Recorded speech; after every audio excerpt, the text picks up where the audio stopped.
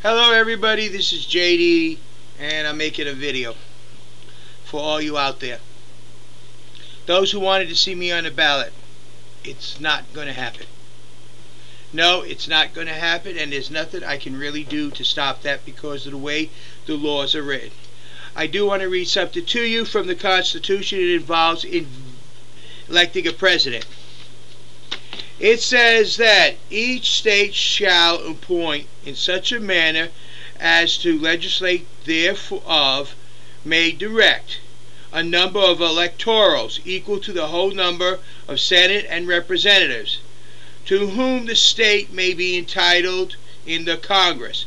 These are the electoral delegates. These are the actual individuals that go to their local state capital and actually do the voting for the president.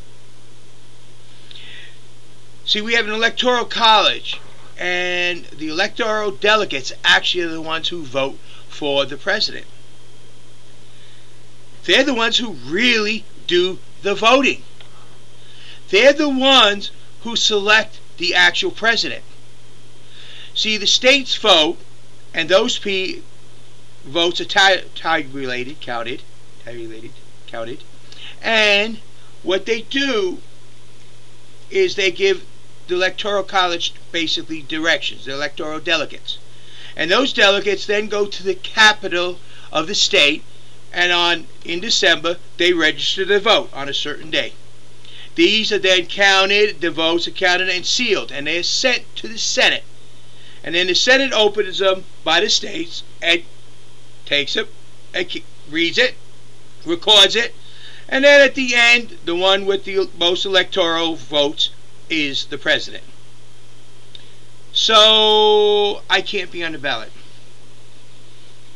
but I can be a write-in, because the states have changed it a little bit. The states no longer appoint, most of them, their electoral delegates.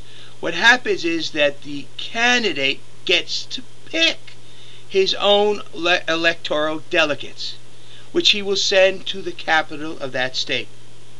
Well, my supporters out there, you guys who want to see me on a ballot, well, unfortunately, it's not going to be. But the race is not over. I can still win this election. We could not only have an average American win the election, but the first write-in win the election. I can still be a write-in at most states. There's a couple states that don't have write-ins, and there's some that are closed now already, which I don't understand, but that's the state's legislation. They have the right to close it when they want. But that ain't what this is all about. This is about the electoral delegates. I need electoral delegates from all the states out here. I need your help. Remember when I said signatures, signatures, signatures to get on the ballots? Well, now I need the electoral delegates to be the write-ins. I am sending letters to all the states' electoral boards telling them that I will be a write-in candidate. But I have to have names of resident legal voters. In other words, you have to be registered as a voter, you have to be of age, and you have to be in that state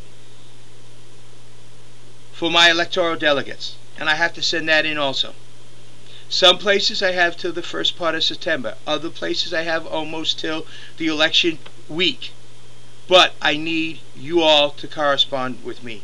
I need for you who want to be an electoral delegate for your state to represent me when we win the election, so that you can go to your state capital and you can actually vote for the president. You can be a member of the electoral college. This is a chance for a lot of you people who would never get this opportunity because you're not high up in the quote-unquote political party system.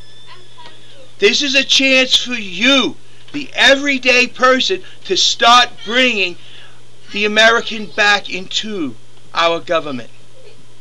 This is a chance for you, the everyday people, to enjoy a privilege rarely ever granted to an American people.